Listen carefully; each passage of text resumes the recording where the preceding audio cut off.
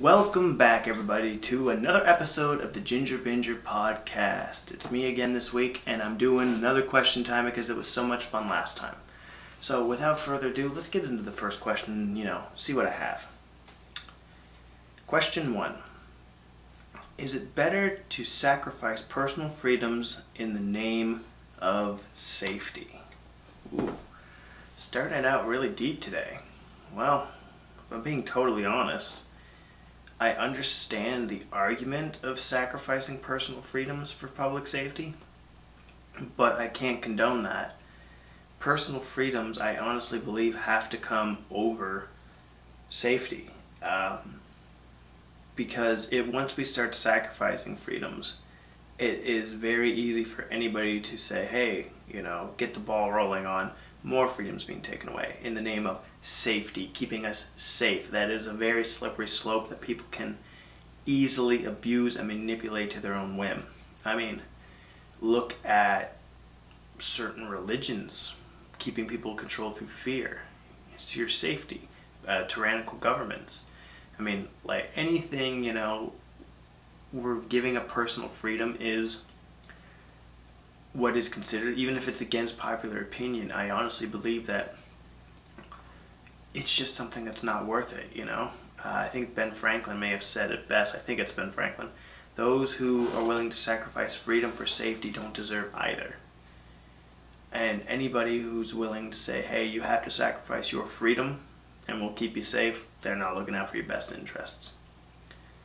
And even when it comes to things like, I personally believe that everybody should vaccinate their children, but I can't force people not to. It's kind of the hypocrisy. I think everybody should do it in name of safety of the human race and safety of their child, but I can't find, I can't bring myself to vote for, if they were to pass a law that mandates people vaccinate their children.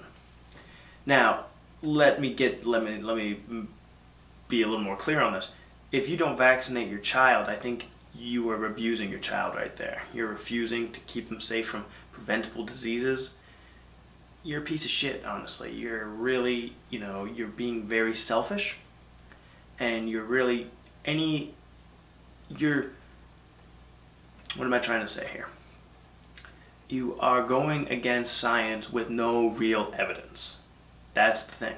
If there was actual evidence suggesting this, which there isn't, then there's a little more of a debate. But right now there's not. It's just people being stubborn for the sake of being stubborn. So yeah, even though I don't agree with people not vaccinating their children, I can't bring myself to force a mandate or vote for a law that forces them to vaccinate their children. And that's, I think, the issue here is it's so complicated. It's not just black and white. There's so much more into it. And I just wanted to let everybody know this isn't going to be the strictly anti-vaxxing podcast. It's just that's where I go, I guess, when I talk about very delicate issues. I think vaccinating your children is something that every parent should do and should have that choice to do, but it shouldn't have to be a choice for them. It's just yes, I want to keep my child alive and safe and have them grow up prospering in a beautiful world. Not I believe in this, or oh, this is, I don't believe in science because what has science ever done for us? Fuck you. Especially if the parent themselves is vaccinated. Fuck you. But yes, is it better to sacrifice personal freedoms in the name of safety? No. Okay, question number 2. If you could have your own international day, what would it be?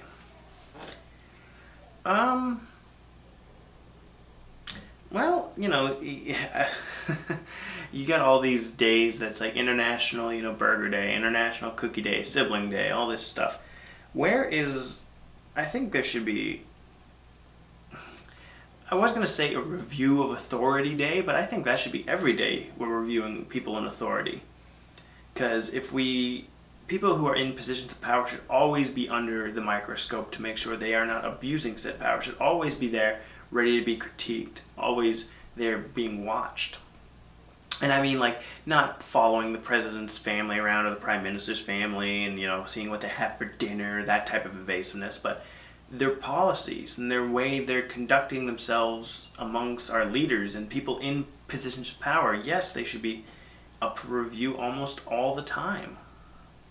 Maybe not all the time is a good word, but like they should be prepared to, if the public demands it, to answer for it. And any leader that, you know, says, oh, just trust in me, no, absolutely not. How could you do that? I actually saw a clip. I'm going to go off a little bit here. I saw a clip the other day, and it was just a clip, so I didn't get the full story, but the phrasing itself was, it was a woman, and she said, I never thought I'd see a dictator in my life, but if I'm going to see one, I want it to be Trump.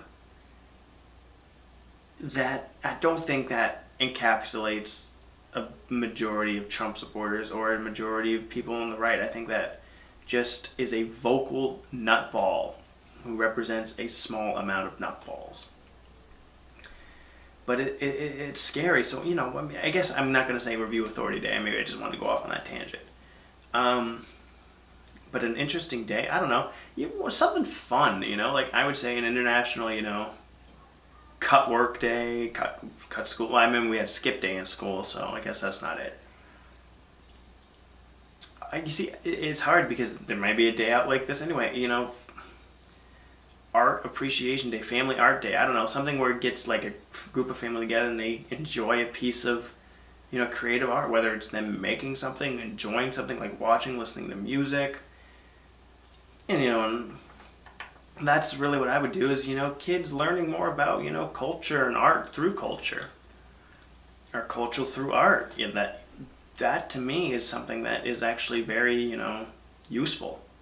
You know, and I'm not complaining about International Taco Day, International Burger Day, but whenever I go on Twitter and see Happy International, I just want to just roll my eyes constantly. Yeah, if I want to be a little cynical, I want to almost have like a day for retail workers where it's like the purge, where retail workers just get to go off. It's like the sales in that store are really low, so it's like almost like Black Friday, but the workers get to just like go ham-fisted onto people. Now, obviously, I'm not being 100% serious. It's more of just like, it'd be a funny little sketch to write something like that. Hell, even if the workers could just say what they really felt towards, you know, rude-ass customers, it'd be amazing. I think that's the problem when people are really rude to people, just because they know that workers aren't allowed to say anything back, because companies are more obsessed with a nickel walking out of that door than, you know, their customer or their employee's dignity or anything like that.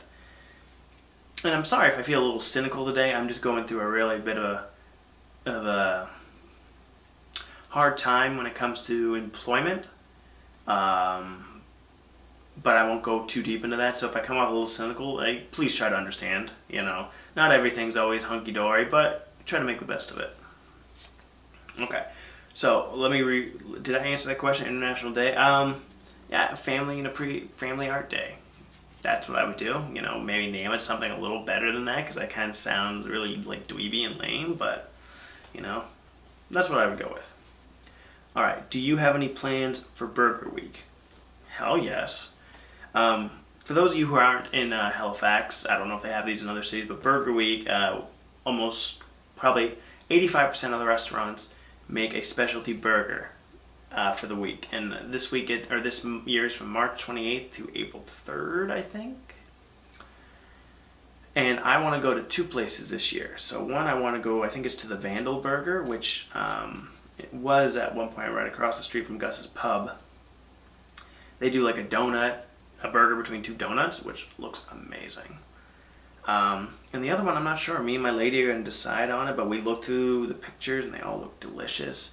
If anybody out there, one of my buddies, you and you're watching this, let's go out for Burger Week. I want to go out at least twice. The thing I hate, the problem I think with Burger Week though is, I mean, this year it's not that bad so far. Like, we're having an actual spring. The last few years, it's been fucking cold. Like, and you're waiting outside in the line because everybody is waiting in line to get a burger. But my God, I really think they should push this back to maybe late April and May. That would be ideal.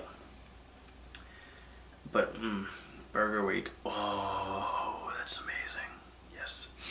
So for Burger Week plans, I know I'm hitting Vandal's Burger, I think it's called, and the other one is kind of a coin toss, but we'll see what the lady wants to do. Okay. Question number 4. Do you think dismissing opinions based on association and gender is necessary in topics that are about said things?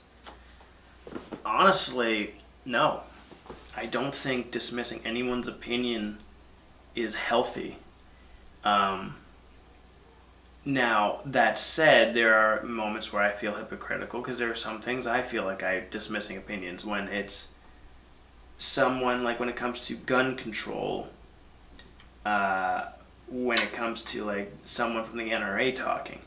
That to me is not an opinion. They're making money from that. So they're at a position right there where it's not an opinion for a discussion. They're not going to change. I feel like when having a discussion and opinions, it's two things that people should be, in theory, willing to move on. If you're like using the gun control debate just for when it comes to someone from the NRA, they shouldn't be involved in that discussion because they have no benefit in gun restrictions or anything along those lines. Now I have to also reiterate, I'm not anti-gun. I believe everyone should be allowed to own a piece of a gun to protect themselves.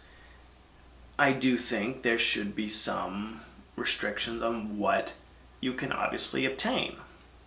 I mean, you know, they're like, and again, I'm only speaking from a Canadian point of view. We can get shotguns and rifles with just a regular license, a handgun with a specialty license, and I think an AR-15 is like the closest you can get. I think it's an AR-15 with a max capacity of 5 rounds per clip.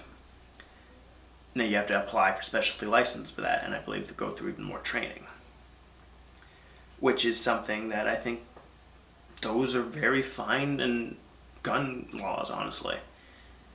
When it comes to like the gun debate down in the States, from what I, research into it and look into it, I feel magazine clips being, should be mandated to a certain amount that they can carry. Also, obviously, automatic weapons. I think most states have a law against automatic weapons.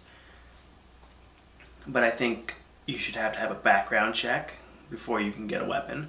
I understand it is a right to bear arms, but it's also, this is one of those like safety for personal freedom debates, It's not that black and white. I feel that's one thing when it comes to these debates, people try to simplify, and it's not. So when it comes to guns, I think, you should be allowed to own a weapon. But if you're dangerous, if you have a history of mental health or very bad anger issues or something along those lines where you may be a danger to people, I don't really know if I'm the one to make that call. In my opinion, anybody should be allowed to own a weapon as long as they meet a certain criteria for safety, I guess. And definitely you should have to go through training with it. Definitely you should have to take a course, and even if those courses are government funded. That's just my opinion on the matter. Let me know if anybody's listening. Let us know what you think. But the question wasn't about gun control. It was about dismissing opinions. I know where this question came from. Yes, it was the whole Captain Marvel, not controversy, but my opinion on it was the movie was just kind of bleh, Like I thought, honestly, it got better towards the end, but I honestly think I didn't like Brie Larson as Captain Marvel. And when I was looking into like the controversy around it, for those audio listeners, I'm doing the quotes. There's obviously like, you have your internet people who are like, it's just a woman, and women can't be strong. Like those people, obviously, they're completely fucking stupid. Okay? But you also have people saying if you didn't like the movie, then you're against feminism or you're against women, and that's not true at all. I mean, both are extremes. But even Brie Larson herself, this was an interview a while back, I believe, but she was talking about A Wrinkle in Time, I believe the movie was, and she said she's tired of hearing white dudes give their opinions because that movie's not made for them. A movie that's not made for a specific demographic or made for a specific demographic does not devalue the opinion of other people looking in. My prime example, Beauty and the Beast was made for children. and it was nominated for an Oscar. Not because a bunch of people, you know, not because children got together and said we should nominate this for an Oscar, because it was a good film.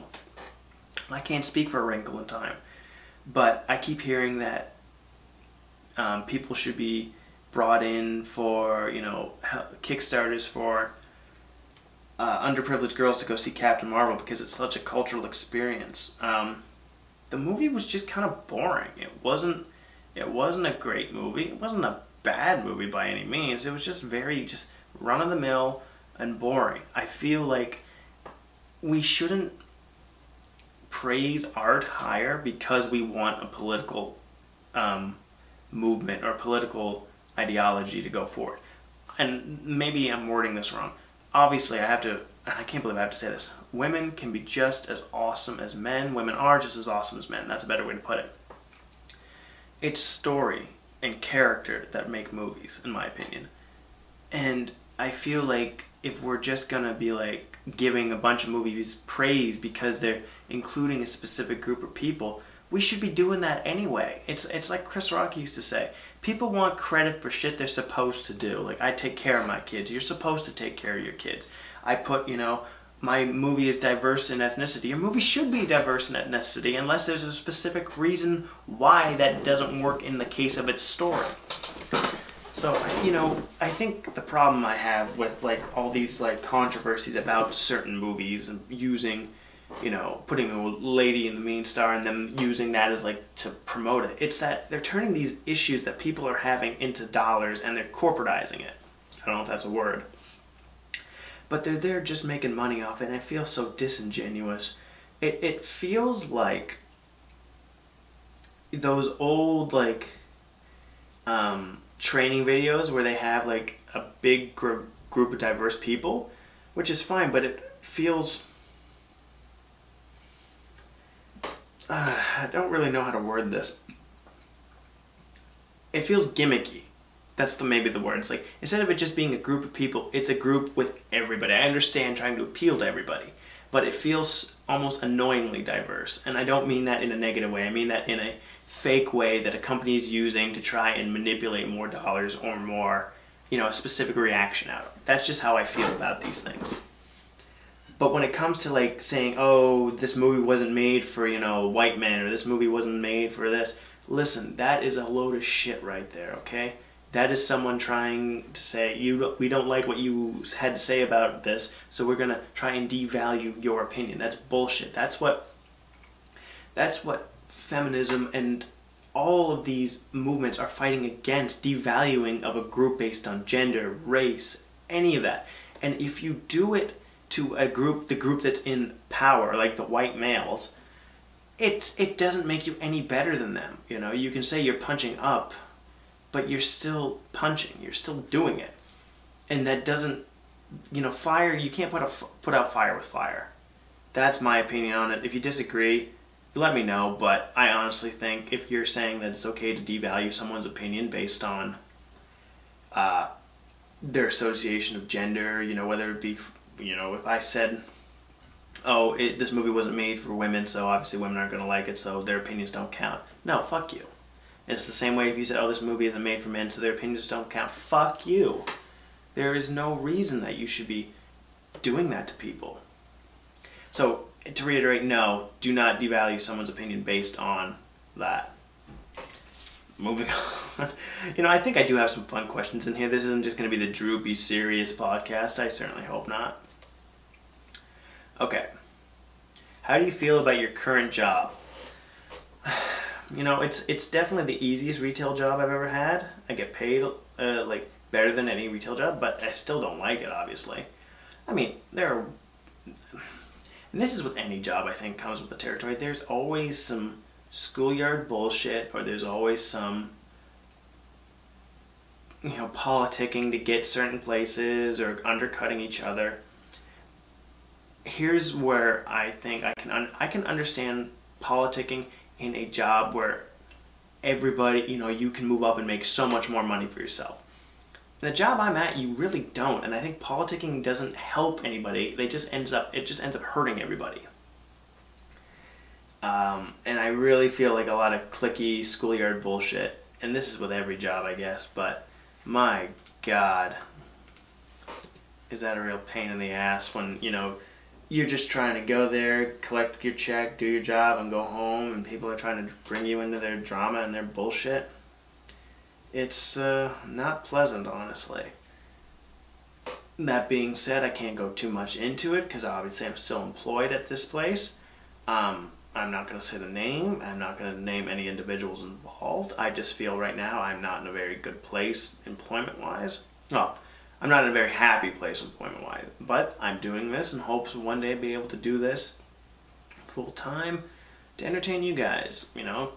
And I hope that if any of you guys have the same aspirations as me, that you go for it and you take that chance. You only live on this earth once, and if, you know, you don't go for it, in my opinion, you're probably going to hate yourself for the rest of your life. So as it turns, you know, current job position, it could be worse, but it could be a hell of a lot better. Okay. So, next question. Okay, this one will be fun. If you won the jackpot, what would you do with the money? Well, if we're going to say jackpot, let's just go a little outrageous and say $50 million. Now, I'm Canadian. We don't get taxed on lottery winnings here. You get taxed on it the next year because it's the money you have, but you don't get taxed on your base sum of money. So I won $50 million. I'd quit my job, obviously. I'd give him my 2 weeks though, because to my knowledge, if you don't give the proper amount of time, in theory, a company could sue you, and if they knew you won the lottery, I wouldn't trust them not to. So give him my 2 weeks. What I would try to do is give him my 2 weeks and then put in for vacation time for those 2 weeks. Maybe, yeah, even do that, put in for my vacation first, get the 2 weeks, and then give my 2 weeks notice. That'd be a dirty little trick. But yeah, what I would like to do is, you know, I'd travel a little, maybe go to like Barcelona, definitely like Ireland, a few places like that. Maybe do like a year of traveling. I would definitely, you know, give my family some money, buy my mom a new house, buy my dad something, buy my brother something, and I would definitely buy myself a nice big piece of property and put a nice house on it. Like, not an extravagant, just a nice 2-story house, maybe with a basement. Just far enough out where, you know, I don't have to see too many, you know, nobody's peeking into my place. I'd probably move out to the country. But I would still just keep doing what I'm doing here, you know, writing, trying to make more productions, podcasting. It's so much fun. I would definitely go out and maybe to Vancouver, rent an apartment, and try to make it as an actor. I think that'd be so much fun. I would definitely try to live off as much of the interest that I can get from the bank, because I don't want to spend all that money. Maybe what I would do too is invest the money into some businesses, maybe put it into some other currencies, because if our dollar goes down, I'm not going to like lose it all. If the Great Depression happens, that'd be my fucking luck. So yeah, I would definitely do that. I would definitely stay away from the club scene, because especially if people know you've got money, oh, people are going to try to fuck with you then. I would definitely try to keep it as quiet as possible that I won the lottery. Like, I know here they take your picture and everything, but I would hope that I would try to change the way I look or something like that, because I don't want... And we're back. So yeah, I would definitely try to keep it quiet that I had any money, because once people know you've got money, people stop being genuine with you and people start wanting things from you. And I don't want that, you know. I really, like, I value my privacy, I value my alone time, and I value people just talking to me, not at me, and not wanting anything in return. I think most people do. But yeah. Oh, but if I'm gonna like go wild, let's just say, you have to blow it all. Oh, I would go down to like, I'd buy an island and just put a castle on it and just do blow for the rest of my life. No, I couldn't do that. The cheapskate in me wouldn't allow me to just waste my money, so. But yeah, I would definitely have a blast, that's for sure. Alright, next question. How do you feel about Hollywood remaking movies and TV? And what is one thing that you would remake yourself? That's a good question. How do I feel about Hollywood constantly remaking things? I feel we're in a position now where Hollywood is obviously like a big corporate entity, but it feels like nobody wants to, instead of making, everybody wants to go big with these $500 billion movies based off of a license that they own. Instead of putting just millions into like a couple million into these smaller movies to see what you can do. I have no problem with certain things being remade. I just feel that we shouldn't be just relying on those. Like, it's cool when you see things like The Hunger Games getting put into movies or Harry Potter. That's all fine and great. I would like to see, more original movies in theaters, and more than just, a week, like actually, have space in theaters, because that's one thing that drives me nuts, is when a big fucking movie has like 8 fucking theaters playing it, because they've got like D-Box, 3D, IMAX 3D, and then they have one screening of it in non-3D, because that's how I like my movies. No 3D, no gimmicks, I just want to watch the movie. But when it comes to like remaking things, I think George Lucas said it really well, that Star Wars could never be made today because nobody would want to take that risk, and that's really disheartening, because I really think, I understand it from a business point of view, don't get me wrong. I'm not living in a fairy tale world where I think, oh, these businesses are just being ridiculous. I get it. It just saddens me that art, and I guess again, I'm living in the world. Art's been bought. Art was bought a long time ago. So it just kind of, it's disheartening sometimes. I understand it though. But let's get into a little more fun, the fun half of this question. What would you remake if you could remake it? Like, if I could remake it myself, I'd love to remake, the first thing that comes to mind is The Warriors, the 1979 film. And the changes that I would do to it, because I've heard people saying, oh, they'd remake The Warriors and put it in today's setting. I wouldn't. I'd put it like in a Blade Runner setting, like in the future, and they're hiding like from this big city, like make it almost like New York in like 2133, like flying cars, and they have to travel through the subway sewer and everything like that, and they have to escape the gang and the police that's all looking for them, and even like you'd have some robots chasing them. I think that'd be really cool to do that type of movie again, in a different setting, obviously, like the future. It can allow for some really fun action, some fun character moments, honestly, and I think too, obviously remaking something, you're going to have to, you want to take what worked about the original, but also take your own spin on it. Because you don't want to change it completely and make it a whole new. This ain't the Warriors that we know. But the Warriors would be one of the things I'd love to remake myself. I would say The Godfather, but I think that's kind of blasphemous, especially because there's no way I could do it as good as Francis Ford Coppola did. I don't know, like maybe there are probably a ton of movies I'd like to remake. Let me just scratch this question off for a second and just add a new little bit to it. If I were to remake or make a video game into a movie, what would I do? There, I got a few more answers for. I would love to do a Life is Strange movie, and I think a Life is Strange movie would work better for like YouTube, where you could actually involve the audience in just the decisions, not the movements or anything like that, but the decisions, because I think a choose your own adventure works perfectly with Life is Strange. And what I would do is I wouldn't have anything to do with Max Caulfield and Chloe Price or any of the boys in the second Life is Strange. It'd be a whole new story, but I'd still keep it young people, obviously, that indie kind of setting, and it would work perfectly for an online release.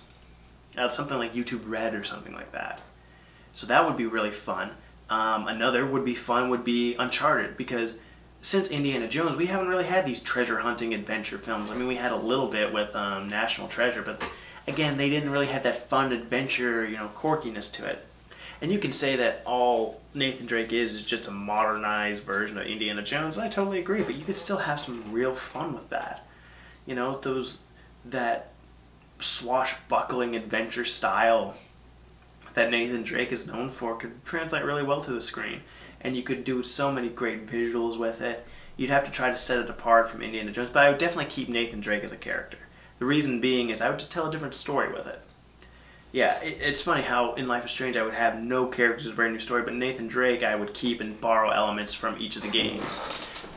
I would definitely I'd keep Sully, Nathan, and Elena. Those are the only three you need. Everybody else would be brand new. I like Chloe, but you don't need her. But yeah, you could definitely do a few fun adventures of those. And I think I don't know if you could make a Grand Theft Auto movie, just because it's so dependent on the player as much, because the zaniness can be brought out tenfold by what the player is doing. So I don't know, but definitely it would be Uncharted and Life is Strange. I had a brain fart there. So, and as for what movie I would remake The Warriors. Okay. Do you think people have the right to their opinion, even if their opinion is causing more damage and is dangerous? I think I already answered that. They do have the right to their opinion, but they don't have the right to not be criticized for their opinion. You can't hide behind, oh, that's just my opinion, and not be criticized. When I use the term, it's just my opinion, I'm saying that's what I think. I don't represent anybody but me. I feel like there are people who say, well, that's just his opinion, or that's how he feels. It's like, listen, that doesn't immune you from criticism or being called out for being an asshole or any of those. So yeah, you do have the right to your opinion, but don't don't preach some hateful shit and then just hide behind, oh, it's my right.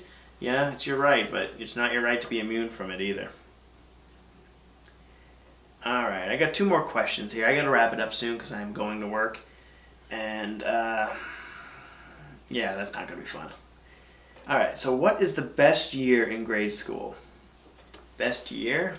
Well, for me, it was, I think, when I was 17, so that was grade 11, I think. I liked grade 12 too, except I had a bit of a relationship, and it wasn't a good relationship. So that kind of soured my senior year, but grade 11 was so much fun. I was just, it was fun to go home on the weekend, just game out on Xbox with your boys. I think Call of Duty, I don't know if it was Black Ops or if it was Modern Warfare 2 that came out that year. I don't know why I did my Stevie Wonder. It was really fun just doing that. You didn't have a care in the world. I should have had a care in the world, being, so close to graduating. We did Grease. For anybody who doesn't know, my first bit of acting I ever did was to play Grease. I played the character Kaneki, and I had to sing Grease Lightning, which scared the ever-loving shit out of me. I have no musical talent whatsoever, and my first ever play is a fucking musical. Like, oh my... Grease scared the ever-loving shit out of me. It was such a blast to do, but I remember right before I had to go out there, I swear to God, the whole room could see I almost died of a heart attack. But it was so much fun. I sang my heart out. Not good, by the way. But the whole crowd went wild. They were supportive. I had a royal family and a royal friend, so that definitely helped. But it was such a blast to, be there and have some fun with your friends. And, I really do miss doing theater. It's such a blast, and it's so different from movie making. I love making movies. Don't get me wrong. But there's something about just being in there and going through the whole play in one go through, and just getting it down and being in that energy. And I don't mean to sound pretentious, but it is just so, it's nothing like you've ever done, I don't think. And you form a real bond with these people because you're all in this intimate, creative, collaboration, and you're very intense for like 4 weeks straight. You're seeing each other every day for like 12 hours a day, getting to know each other and being in these intimate moments. It forges a weird bond. People who I've been in plays with, who I don't ever talk to anymore, or we might have problems, we still have that bond of being in theater. It's a weird, process, but it's so rewarding when it comes off too, when it's great. And nothing, and it's so great at the end of it to have a cast party with your friends and just get to let loose and, talk about, oh, this didn't work, or I shit my pants in this moment. Or just some of the funny little moments I remember. Grease, prime example there. We had to do right before we went into Grease Lightning, a character in the previous scene had to eat a Twinkie, but she left her Twinkie on the stage. So I was thinking, okay, I'm gonna kick this off the stage so it doesn't like cause me to slip or something during my dance number. And so I take one step and I drop kick it, and it's supposed to go off to the side. But the way my foot is angled, I walk with my foot kind of out on a weird degree. It went more like diagonal and went right past the pianist's head. She just dodged it and it exploded on the drum behind her. And the drummers, they're just covered in Twinkie, just going for it. It was so funny because I'm sitting there like, oh my God. I asked my mom if she noticed it. She didn't. She thought it was just a dance move. We get back stage because it was intermission and everybody's just losing their shit. It was so fucking funny. It was so funny. I had so much fun doing it. And that's why I pursued theater after school. I really wish, maybe I'll get back into it. I'd love to get back on the stage with people. It's just finding the time. That's the problem. Definitely, though, one of my things is to write a bucket, or to write a bucket on my bucket list is to write a play or a musical and just have it performed, you know, whether it be on stage or if I film it. I would really like to do a musical, though. I know I have no musical ability. I think I can write lyrics a little good because that makes sense to me. It's like, okay, it's more of finding, you know, a partner to work on the musical side and the rhythm side. Like, I don't know anything about that. I have no experience or anything. But it's definitely something I'd like to get done in the next 10 to 15 years.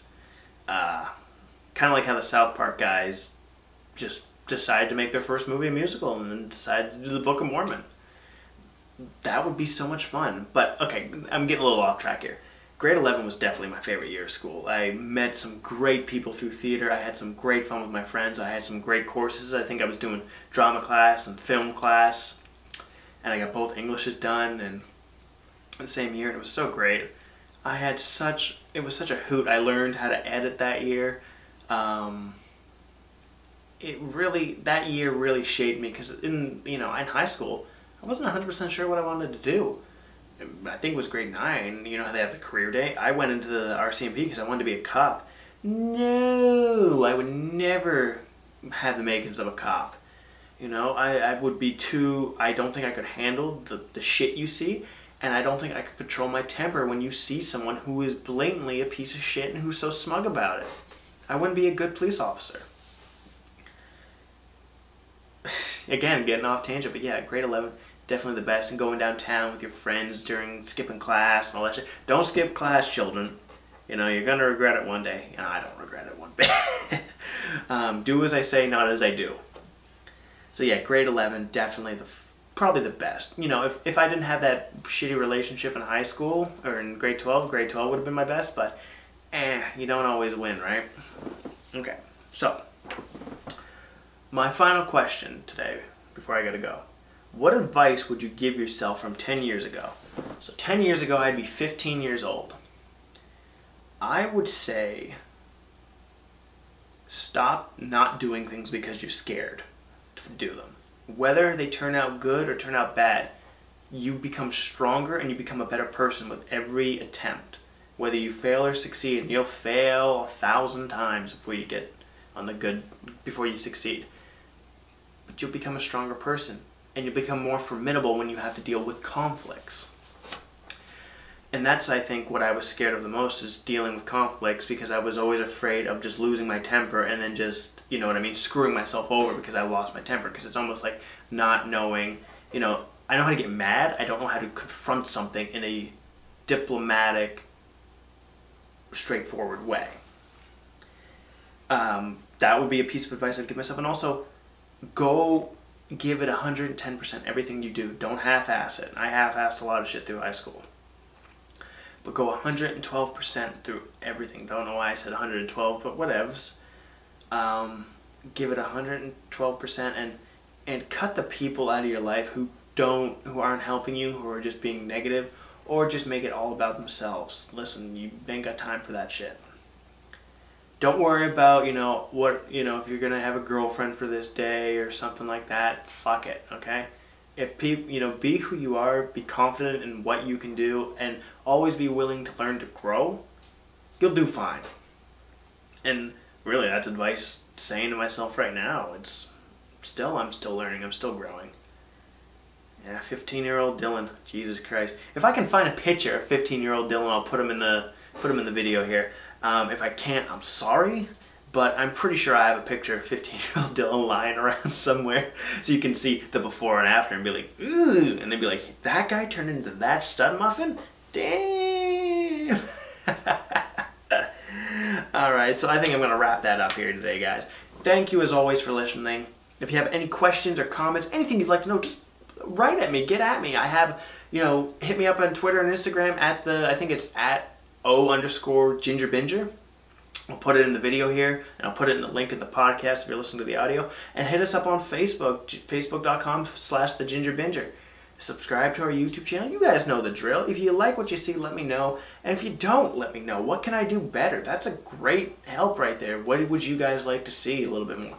What would you guys like to hear on the podcast? I'm trying to get some more guests on.